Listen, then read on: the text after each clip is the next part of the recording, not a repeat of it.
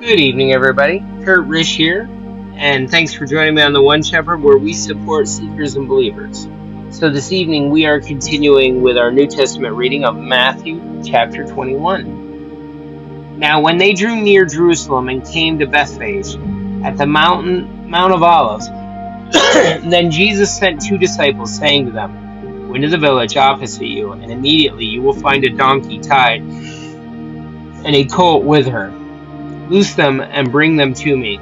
And if anyone says anything to you, you shall say, 'The Lord has need of them,' and immediately he will send them." All this was done that it might be fulfilled which was spoken by the prophet, saying, "Tell the daughter of Zion, behold, your king is coming to you, lowly and sitting on a donkey, a colt and a foal of a donkey."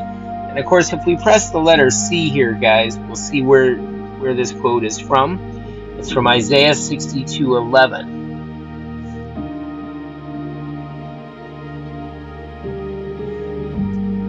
Alright, let's continue with verse 6.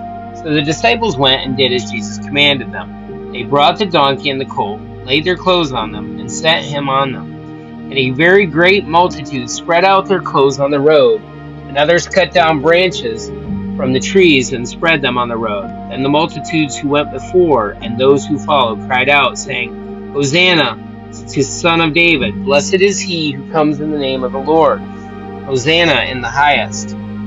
And when he had come into Jerusalem, all the city was moved, saying, "Who is this?" So the multitude said, "This is Jesus the prophet from Nazareth of Galilee." Then Jesus went into the temple of God and drove out all those who bought and sold in the temple, and overturned the tables of the money changers and the seats of those who sold doves. And he said to them, "It is written, 'My house shall be called a house of prayer,' but you have made it a den of thieves."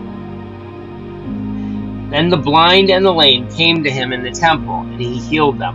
But when the chief priests and scribes saw the wonderful things that he did, and the children crying out in the temple, saying, "Hosanna to the Son of David," they were indignant, and said to him, "Do you hear what these are saying?" Jesus said to them, "Yes, have you never read? Out of the mouth of babes and nursing infants you have perfected praise." Then he left them and went out to the city to Bethany, and he lodged there. Now in the morning, as he returned to the city, he was hungry, and seeing a fig tree by the road, he came to it and found nothing on it but leaves. And he said to it, "Let no fruit grow on you ever again." Immediately the fig tree withered away. And when the disciples saw it, they marveled, saying, "How did the fig tree wither away so soon?" So Jesus answered and said to them, "Assuredly I say to you, if you have faith and do not doubt, you will not only do what was done to the fig tree, but also if you say to this mountain, 'Be removed and be cast into the sea,' it will be done. And whatever things you ask in prayer, believing you will receive." Now when he came into the temple, the chief priests and elders of the people confronted him as he was teaching and said, "By what authority are you doing these things? And who gave you this authority?" But Jesus answered and said to them, "I also will ask you one thing, which if you tell me, I likewise will tell you by what authority I do these things. The baptism of John, where was it from? From heaven or from men?" And they reasoned among themselves, saying, "We say from heaven." He will say to us, "Why then did you not believe him? If we say from men, we fear the multitude, for all count John as a prophet." So they answered Jesus and said, "We do not know." And he said to them, "Neither will I tell you by what authority I do these things. But what do you think? A man had 2 sons, and he came to the first and said, 'Son, go work today in my vineyard.' He answered and said, 'I will not.' But afterwards he regretted it, and he went. Then he came to the second and said likewise. And he answered and said, 'I go, sir.' But he did not go. Which of the 2 did the will of his father?" They said to him, "The first." Jesus said to them, "Assuredly I say to you, that the tax collectors and the harlots enter the kingdom of God before you. For John came to you in the way of righteousness, and you did not believe him. The tax collectors and harlots believed him. And when you saw it, You did not afterward relent and believe him. Hear another parable.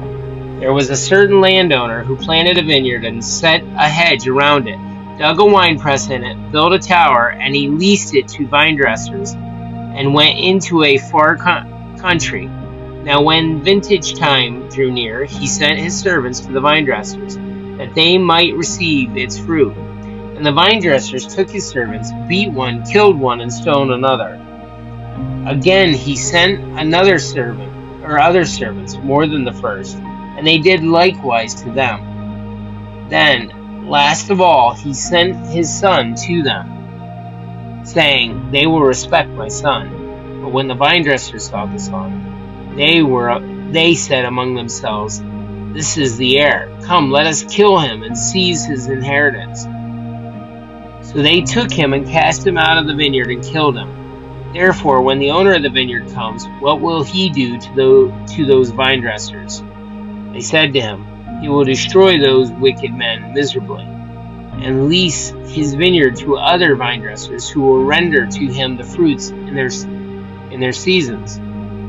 Jesus said to them, Have you never read in the Scriptures, The stone which the builders rejected has become the chief cornerstone. This was the Lord's doing, and it is marvelous in your eyes. And guys, if we check this one, we see that it comes from Psalm 118.